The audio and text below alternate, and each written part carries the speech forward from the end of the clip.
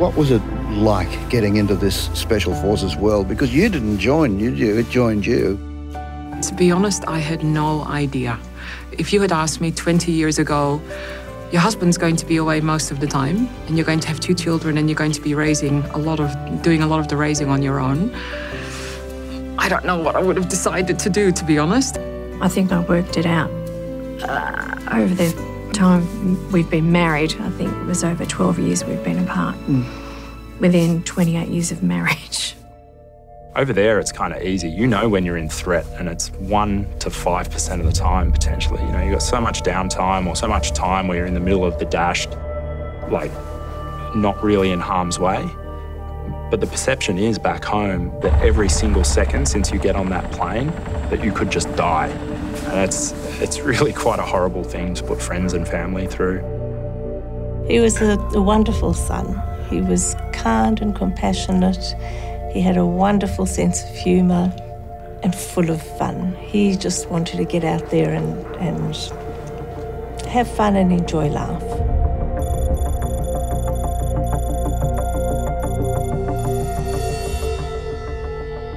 When I was injured, I remember even lying there on the stretcher and telling the Bravo who was passing the information back for the Casevac, for the 9-liner, that I wanted to self-notify my family. I didn't want them to be notified that I'd been injured, because I know how my mum is, and it wouldn't go down well.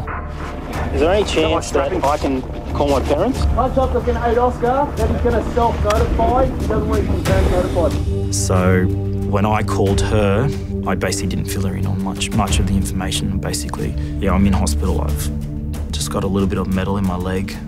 It's all fine. I guess most parents have accepted this of a lot of us who are in this kind of job, that we're that kind of adventurous, that spirit. You can't really deny that. Mum's very understanding of that, so yeah. Does she know about the close calls? She does. It probably took a few rotations before I actually started telling her about them, but yeah, no, she definitely she understands. Well, my father passed away probably just before my second rotation, but yeah, she believes that, you know, he's someone that's out there looking after me. So. What about when the crash occurred? He did tell you, but I suppose he didn't really. He used to phone at times where he knew I wasn't at work, because that's sort of the easiest time for me to be able to chat. And so it was strange for him to phone on my lunch break, but I was happy to hear from him, and so we had a quick chat, and I said, oh, you know, how's it going? And he said, oh, I'm all right, you know, what are you up to? And I said, well, I'm at work, you know, it's a strange time for you to be calling. And he said, oh yeah, I just needed to chat to you. You know, I've had a bit of a bumpy landing.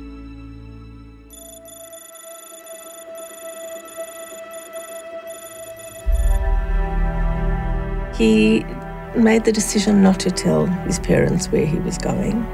He told us he would be going on a training course, and he would be away for quite a while, and he would contact us as often as he could, but he didn't tell us where he was going.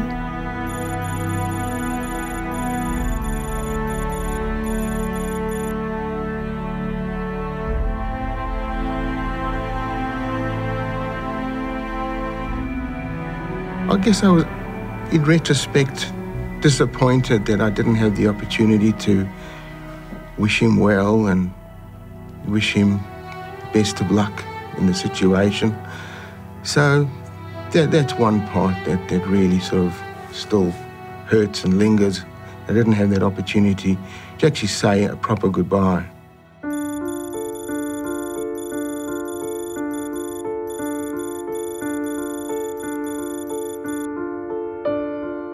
You get pretty skillful at organising then, don't you? You do, and I think this is comes back to that question about, you know, being married to someone in the Special Forces. Fundamental to this is having a routine, particularly for children. And I think the sooner you get into the routine when your spouse is deployed, you get into a pattern of life and you learn to cope. Conversely, you learn to cope without them. And I think that's when it becomes challenging, because you know you can do it all. You know how to take the rubbish out. You know how to change the tyre in the car. So it's knowing that you can do it all yourself, but deep down you don't want to do it all yourself. How much did Army training rub off on the home front? Did you learn to sort of run the house in a way that you'd operate in barracks? For me? Oh, yeah. I think I've got OCD, I'm sure of it. Definitely. Sort of all those times because with your equipment, everything's got to be right, it's got to be in a certain spot, and that's something that's installed into you right at the early stages of SAS soldiering, this particular item goes in this pouch because if you don't need it, if someone else in the patrol needs it, they know exactly where it's going to be. So a lot of it rubbed off at home, everything had to be in a certain spot. And obviously Kath would be going, what are you doing, Are you very organised at home? I think I am. I have to be organised for my work, so I don't know. I don't think that's come from Warren because he's not organised at all. I'm really messy, but for things like timings, I have to be on time. I just cannot be late to anything. I have to be there early, and I'd rather walk around the block for an hour than get there late. So, and that comes back to military training. If you're there 5 minutes early, you're already late. So that's one big thing. That's definitely been passed on to me. Yeah. Considering the absences, do you develop skills and coping strategies? Yeah, you have to. You definitely have to have your own life, your own interests, and things that motivate you to get up and attack life, because nobody likes waiting 6 months for life to resume again. So you have this parallel life where you've got your own things and then you have your life together. And so when the deployment's on or the exercise is on, you kind of press pause on your life together and you have your independent life, and then they come back and you resume that life together, and that can take a little bit of settling in. It took Dad quite a while to get back into the swing of things. At first it would seem like he wasn't used to being home, I guess. He was very out of place and he didn't really know how to fit back into the family, I guess. And at the same time, we didn't really know what to do because we hadn't seen anything he had. So we had no idea what we could do to help or make him feel more comfortable, because we, at the same time, were also letting Dad back in, but he was not the same Dad we let go to Afghanistan.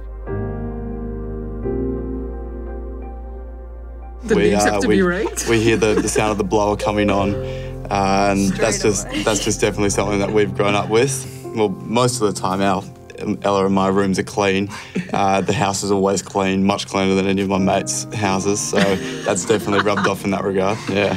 And exercise, always exercising, always staying fit and being ready for whatever happens.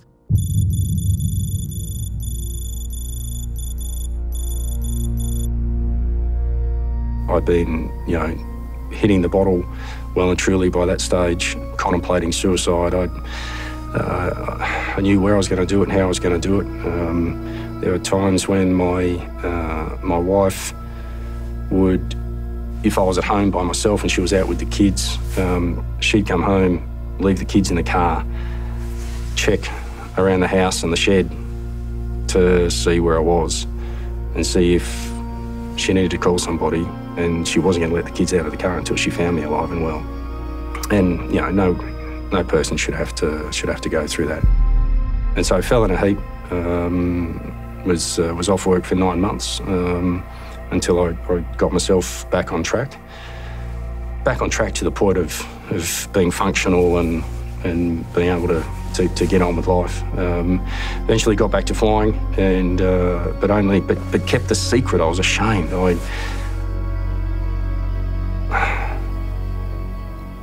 I really felt like I'd failed my country, I'd failed the army, I'd failed my family, I'd failed aviation, I'd failed my friends. And I was ashamed. I didn't know who knew, I didn't know who didn't know. We didn't socialise, we didn't go anywhere, it was to be kept a secret. What I didn't realise until mid-2015 was that the secret that we said we were keeping was actually keeping us. It's fair to say that if she wasn't there, I wouldn't be here. She didn't stay with me, And I am so grateful, so blessed. and so lucky and so much one of the very few who has a loving wife and a loving partner who has stuck with me through the bad times. I was not a nice guy when I was going through the depths. Not a nice guy at all. And the fact that she stuck with me is absolutely key to me still being here.